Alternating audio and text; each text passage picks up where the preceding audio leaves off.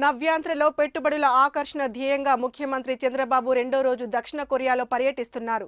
దక్షిణ కొరియా పారిశ్రామిక నగరం బూసన్ నుంచి సియోల్కు సూపర్ ఫాస్ట్ ట్రైన్లో వెళ్లిన సీఎం బృందం అక్కడ రోడ్ షో సెమినార్లో పాల్గొన్నారు. అనంతరం బూసన్ పోర్టుకు చేరుకున్న చంద్రబాబు టీంకు పోర్ట్ వైస్ ప్రెసిడెంట్ స్వాగతం పలికారు. పోర్టు కార్యకలాపాలను ఆయన స్వయంగా వివరించారు. ఆంధ్రప్రదేశ్ పోర్టు ట్రస్టుతో కలిసి పనిచేయాలని ఆయన బూసన్ పోర్టు అధికారులను కోరారు. 100 దేశాల్లోని 500 పోర్టులతో బూసన్ పోర్టు కార్యకలాపాలు సాగిస్తోంది.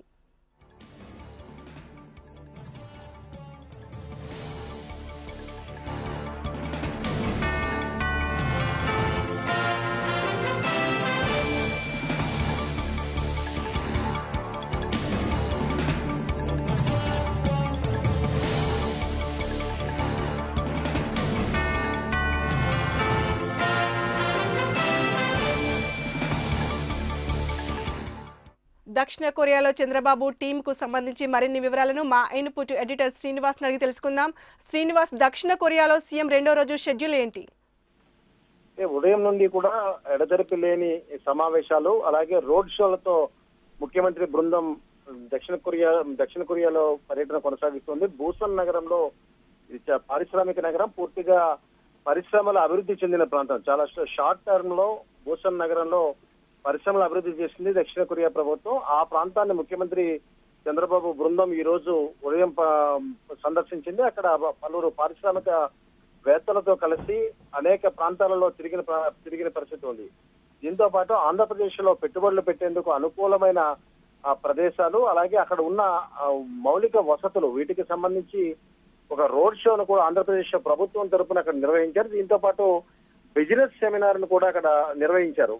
సియోల్ నుండి ఈ బిజినెస్ సదస్సులో పాల్గొనేందుకు బూసన్ నుండి సియోల్ వరకు ముఖ్యమంత్రి బృందం స్పీడ్ ట్రైన్ లో వెళ్ళింది. అలాగే ఆటోమొబైల్, ఓడరేవుల అభివృద్ధికి సంబంధించి ప్రధానంగా ఈ టూర్ లో ముఖ్యమంత్రి బృందం దృష్టి సారించింది. ఓడరేవులకు సంబంధించి చూస్తే కనుక బూసన్ నగరంలో న్యూ పోర్ట్ ను అక్కడ ఏర్పాటు చేశారు. సుమారు 100 దేశాలకు సంబంధించి 500 పోర్ట్లకు అక్కడి నుంచి కార్యకలాపాలు నిర్వహిస్తుండటంతో ఈ బూసన్ న్యూ పోర్ట్ ని ఎలా అభివృద్ధి చేశారనే దానిపై ముఖ్యమంత్రి అక్కడ స్థానిక పోర్ట్ అథారిటీ అధికారులతో మాట్లాడి ఆంధ్రప్రదేశ్ లో ఇప్పటికే 14 ఓడరేవులను అభివృద్ధి చేయాల్సి ఉందని చెప్తూనే 6 ఓడరేవులు ఇప్పటికే అభివృద్ధి చేశాం, మిగిలిన వాటికి సంబంధించి దక్షిణ కొరియా భాగస్వామ్యంతో ఆ ఓడరేవులను అభివృద్ధి చేసేందుకు సహకరించాలని కూడా ముఖ్యమంత్రి వారికి విజ్ఞప్తి చేసిన పరిస్థితుల్లో ఒక పక్క రోడ్ షోలు, మరొక పక్క అక్కడి దక్షిణ కొరియాకు సంబంధించిన పారిశ్రామిక వేత్తలతో సమావేశాలు, ఇవన్నీ కూడా ముఖ్యమంత్రి షెడ్యూల్ కొనసాగుతోంది. క్షణం తీరిక లేకుండా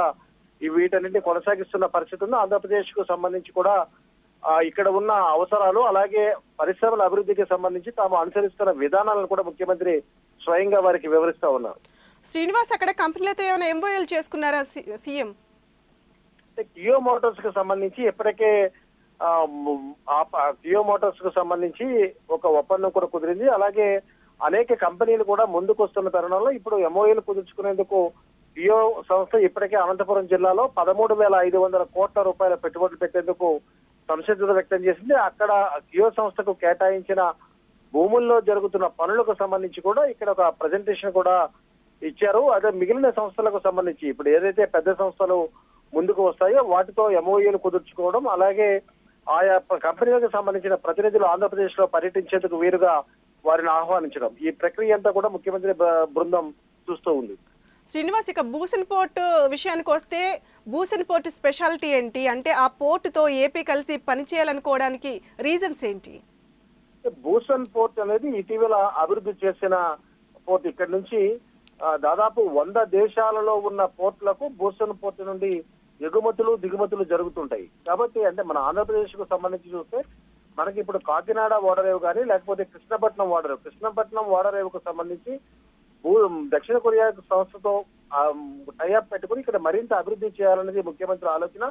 దీంతో పాటు ఇప్పుడు మొత్తం మనకి 6 పోర్టులు మాత్రమే ప్రస్తుతం ఎగుమతి దిగుమతులు, విశాఖతో పాటు మొత్తం 6 పోర్టులు మాత్రమే యాక్టివ్ గా ఉండగా మిగిలిన 10 పోర్టులకు సంబంధించి ఇంకా అభివృద్ధి జరగాల్సి ఉంది.